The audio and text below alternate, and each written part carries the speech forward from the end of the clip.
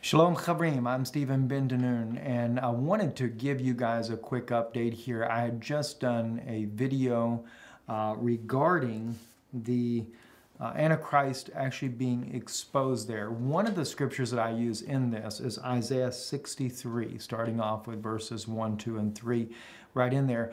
There was a sister that actually, and I think there's more than one person there, two people brought this to my attention, that the one that I was applying to in verses 1 and 2 is actually indeed the Messiah, that I should go back and look at that. So I did go back, and not only was I looking at the scripture, but I went and read other commentaries on Isaiah 63, including the commentaries in the Midrash by different rabbis. And I do stand corrected on that. I want to make sure I brought that to you guys' attention as well. But one of the things that I did find that was interesting, in one of the Christian scholars that did the commentary on this, he speaks about how that Isaiah 63 is a discussion between the Messiah and him bringing judgment on Edom and the prophet Isaiah. And so I began to look back at it again. I'm like, okay, now I can start to see this. So I went and I looked also at some of the rabbinical commentaries, and it was kind of interesting because I'd never read their commentaries on it before in the Midrash. But they even see this as the judgment against Rome, that it is actually, and they also claim that it is the Messiah that comes and carries out judgment.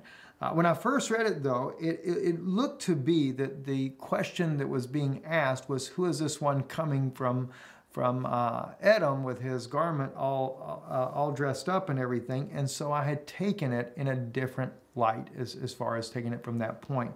But I can certainly see how that, yes, it may very well be indeed that it is the Messiah. He has come. He has actually brought judgment against Rome, against Edom. And that's what the three different rabbinical sages going back from 1,000 years ago that actually comment on this, is that this is the Messiah that has come to judge Rome, the descendants of Esau, as they put it, for the evils that they have done against Israel. So nonetheless, it's still very exciting, but I don't want the video, as good as some of the information is in the video, I didn't want it to go any further because I don't want to have something that is not a correct teaching there. And so I put that stop to that for now, and just wanted to update you guys as well. God bless you. We love you. Shabbat Shalom. And thank you for bringing something like that to my attention. You know, I'm just your brother, so I am subject to make a mistake as well, and I do listen when you let me know these things. God bless you. We love you, and have a good evening. Bye-bye.